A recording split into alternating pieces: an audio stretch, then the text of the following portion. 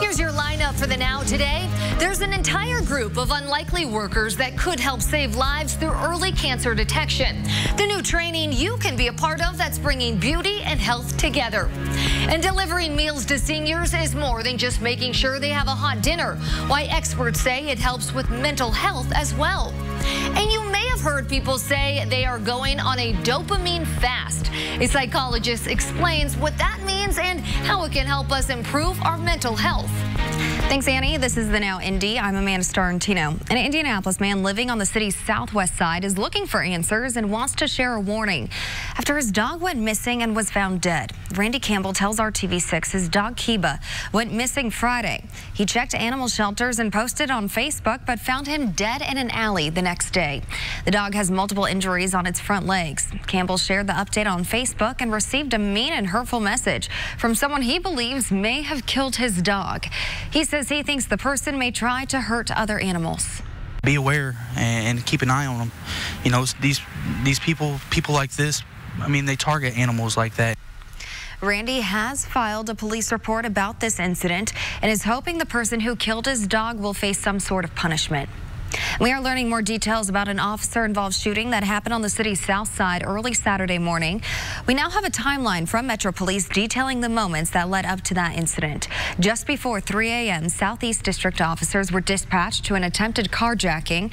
The victim said 2 men attempted to take his vehicle at gunpoint. The victim drove to the intersection of Wedgwood Drive and Lacey Drive to wait on officers. Then around 3:30 a.m., the responding officers spotted 2 guys matching the suspect's description walking along Stop 11 Road. Police say one had a rifle and did not comply with the officer's commands to put it down. And we are told as additional units responded, the officers fired their weapons at the man, hitting him and disarming him. The second person, who police say was a juvenile, complied and was taken into custody. Medics arrived and took the suspect, who was shot, to the hospital in critical condition. 2 investigations are now underway, a criminal investigation and an internal affairs investigation to ensure the officers complied with department policy. Indiana University is testing the use of license plate reading cameras for parking enforcement on its Bloomington campus. The year-long project began in November and is aimed at figuring out how to best implement the new parking system. The campus is switching from hang-tag parking passes to a system involving license plates registered by the parking permit holder. License plate readers are already used for parking enforcement at other campuses, including Purdue. IPS officials are encouraging more families to participate in the district's meal services during breaks. Free breakfast and lunch will be offered at more than a dozen sites this Thursday and Friday. The program is not just for IPS students. Any child under 18 can get a meal. You can find a full list of meal sites and times in this story on the RTV6 app.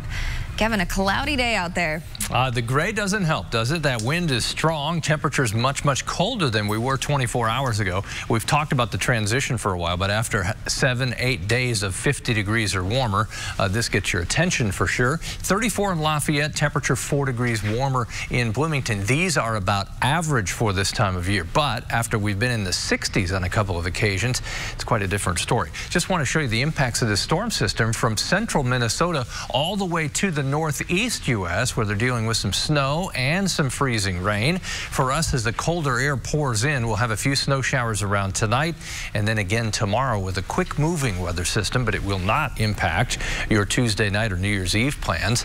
There are a couple of flurries. Some of this may or may not be reaching the ground. Temperature from Peru 32 to 37 in Bedford. They'll change very little this evening. The wind will stay strong and cold, gusting to 30 miles per hour. And with the cloudy skies, temperatures fairly steady here for the next several hours. We're hearing from witnesses inside a North Texas church where a gunman opened fire, killing 2 people this weekend. From the moment the gunman entered West Freeway Church of Christ, one parishioner says she noticed him right away. She says he looked like he was in a disguise. I see him sit on the pew behind us, and you know, something was just telling me something's not right. Told him, I said, I don't feel comfortable. I feel like he's like dressed in like beard and that's a wig. It looks so fake. And so I just kind of kept looking back there. As soon as the gunman started firing, armed church members inside shot and killed the suspect. There were nearly 250 people inside the church. Texas officials say the Good Samaritans undoubtedly saved lives, and they were part of a security team of volunteers. Texas changed its firearm laws after the 2017 Sutherland Springs church shooting that killed 26 people. But in Texas, licensed gun owners can legally carry in places of worship as long as the church allows it. Churches must notify their members if they ban guns. And most states allow licensed gun owners to carry. However, at the same time, many churches still consider guns inappropriate. The Faith-Based Security Network is a membership group of law enforcement and faith-based security operators protecting houses of worship all across the country. Now, we talked to the president, who was on his way to Texas to be with the church where the shooting happened. What I want to do in White Settlement is listen to them. I want to hear them. I'm not going there to try to share any great words of wisdom. I'm going there to learn from them. So Carl Chin has studied about 1,700 incidents of violence at houses of worship. Now, he says the majority are linked to domestic disputes, robbery, or personal conflicts. We have this westernized evangelical view that as long as we've got a cross over the top of our building and some kind of inspirational name over the door, that God will protect us. And that's just not accurate. The evil does enter our sanctuaries. Electric cars are praised for being more environmentally friendly, but some places are making them more expensive to own. Ahead, a breakdown of what's to come for electric car buyers. And Keller, right now. This is the Now Indy on RTV6. 2 people are dead following a shooting at a gas station in Lafayette. One of them killed by police after opening fire on deputies. This happened just after 7 last night at the Family Express on Old State Road 25. Police tell us they were called to the store on reports of shots fired. When they arrived, they found one person dead and another armed by the gas pumps. When they tried to detain the suspect, we are told shots were fired and the suspect was hit. He died at the scene, and right now 2 Tippecanoe County Sheriff's deputies are on paid administrative leave, while Indiana State Police takes over the investigation. And in southern Indiana, an officer has been arrested accused of domestic battery. Shortly after noon on Sunday, Indiana State Police were contacted in reference to a possible battery that occurred at a home in Lexington, Indiana. After speaking with the victim and suspect, officers arrested 33-year-old Shane R. Gibson, a member of the Scottsburg City Police Department. Investigators say Gibson was off duty and not in uniform at the time of the alleged incident. He is now facing a felony domestic battery charge. Doctors are issuing a new warning ahead of the new year. The flu is here earlier than normal, and you need to take precautions. Normally, the flu peaks in January and February. However, this year, it arrived earlier than normal, and the influenza B strain is already being seen in patients. The strain isn't normally seen until March. Also, the respiratory virus, RSV, is popping up. Well, the new year will bring some higher fees for car owners. At least 8 states will have new or higher registration fees for electric vehicles. Most fall between $50 and $200 every year. But the fees are supposed to help make up for the money that's not collected in gas taxes. That money usually goes towards maintaining roads and building new infrastructure. The electric vehicle fees that are put in place really are punitive toward EV owners, and also just are not going to make a dent in the road fee gaps that we're seeing. Consumer Reports took a look at this issue. Now, they were concerned electric car fees may discourage people from buying them and hurt efforts to reduce vehicle emissions. Only 2% of new vehicle sales in 2018 were electric-based. The group found that next year, 18 states will be taxing electric vehicle owners 2 times more than what the average owner of a gas-powered car will be paying in gas taxes. By 2025, 26 states will have electric car fees that are 3 times higher than average gas tax fees. Most of the states that have the most punitive fees have the lowest levels of EV ownership currently. And so it also strikes us as a way to discourage EV ownership rather than addressing a real funding shortfall that's being created. Consumer Reports also pointed out that owning an electric car still comes with overall savings on fuel and maintenance. Well, the key to beating cancer in many cases is early detection. 5 years, maybe a 20% chance of someone being alive versus, you know, if you catch it early, a 98%. Ahead, the unique idea to bring beauty and health together to save more lives when it comes to skin cancer. RTV6 is working for you. Checking the news feed, a new report says Juul employees are ignoring a vaping ban at offices. The Wall Street Journal says the company put the ban in last year. It went as far as threatening to take away bonuses or even firing people. However, employees are reportedly not complying. The cost of shipping packages is going up. UPS and FedEx are both adding charges to any parcels over 50 pounds. Those extra charges used to be only for packages over 70 pounds. One report says this could affect nearly 15% of packages. Well, have you ever wanted to go to Japan? Now you can go for free, but there is a catch. Japan Airlines is offering a free ticket to 50,000 people. You have to register for the frequent flyer program, and you won't know where you're going until after you apply. It's an effort to get people to go to other cities other than Tokyo. Well, when you hear the words cancer, you think doctor's offices, hospitals, something clinical. But when it comes to early detection, there's an entirely different army of workers being recruited to spot early signs of skin cancer. And when you see who it is, you'll understand why it makes perfect sense. There's certain patients that you'll never forget. And I remember him saying, you know, I was in Vietnam and I've been a firefighter in Boston, and I have never felt the pain and horror as going through this treatment. When research nurse Sandy Alton talks about cancer, it's with pain and determination. For this project, I'm passionate because melanoma has always been one of, you know, the hardest to treat. She learned about a unique training that teaches people about skin cancer. She wrote a grant and got unlimited access to free courses. This is so smart. Health and beauty worlds can collide. The video focuses on the one place that's often overlooked and teaching the one person that probably knows it best. You're a hairdresser, and who sees the head of your client more than you do? Nobody. This one is something I'd probably say to her, you know, have you had this looked at? Lisa Lowe Gaddis is Sandy's hairstylist. She took the melanoma course almost a year ago and has been keeping a closer eye on all her clients since. I have had 2 little boys that came in and had something unusual, so I told the mother, and it turned out it wasn't anything serious, but they're still keeping an eye on it. So we took pictures, and that way every time I do their hair, I can look at it and make sure it hasn't changed. 1 in 5 Americans will develop skin cancer.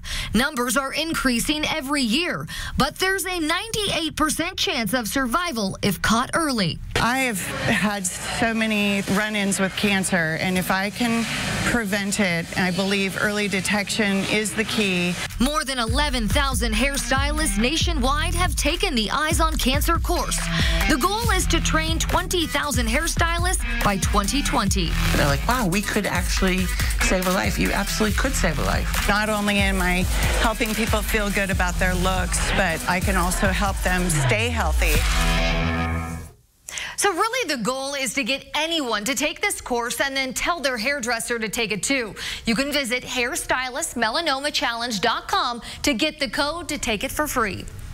The Indiana University Hoosiers have made their way to Florida, and they're gearing up for the 75th Gator Bowl. The team arrived in Jacksonville on Saturday and wasted no time hitting the field for practice Sunday.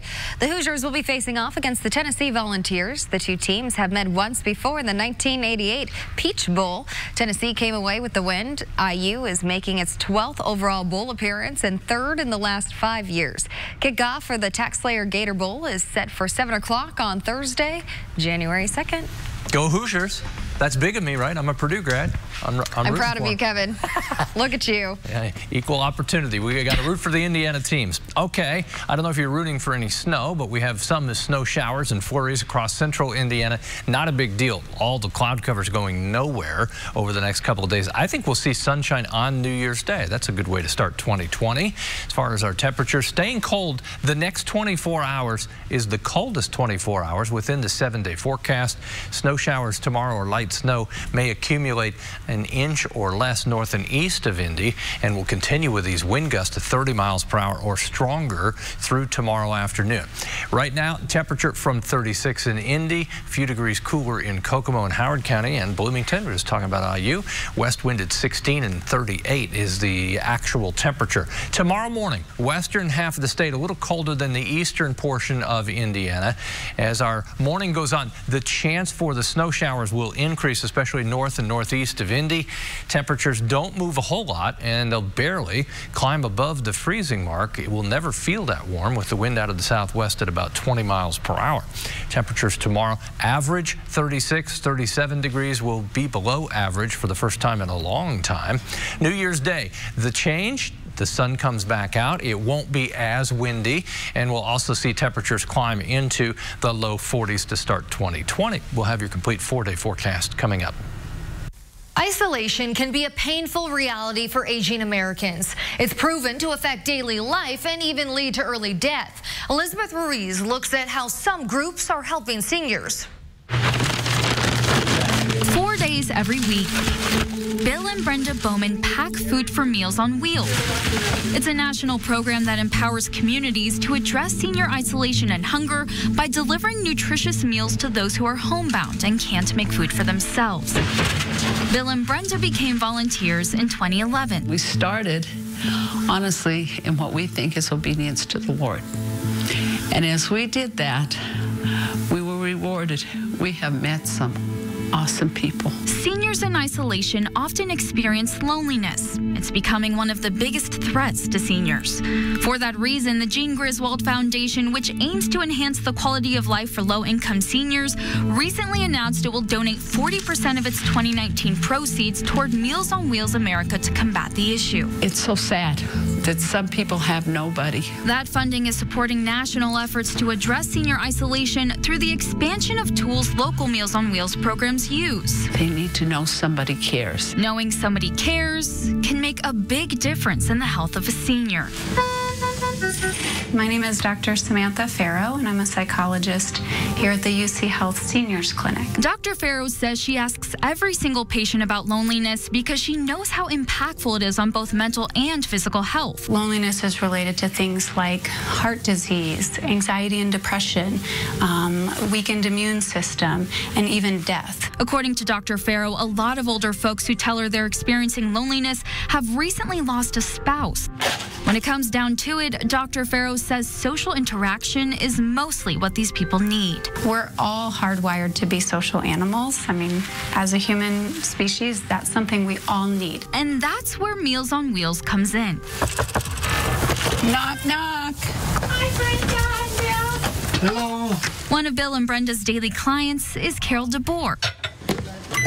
Carol says she's lived a long and happy life with her 5 daughters and husband, Melvin. Such soulmates. Oh. But Carol lost her husband in 2002 and has been living alone ever since. We would have been married 50 years, but he died 3 days before that date. After his passing, Carol says she experienced loneliness she had never felt before. I felt like I was just all alone. The children, I knew I had children and everybody, but so I had to really recognize there was a greater power in me than me. Carol says she learned to lean on her faith in God, and she started getting counseling. Now Carol says she's able to focus on the positive, like the family she's found through Meals on Wheels. The love grows, it never dies. Carol says she feels very blessed, and she wants others to know it's always okay to ask for help. If you want help, there's help out there. And also, if you have family, tell them, please, ask them to help you get the help that you need. I'm Elizabeth Ruiz reporting. Elizabeth, thank you. Well, social media can turn into an addiction and may lead people to go see a therapist. Ahead, one psychologist talks about how dopamine fasting can help us unplug.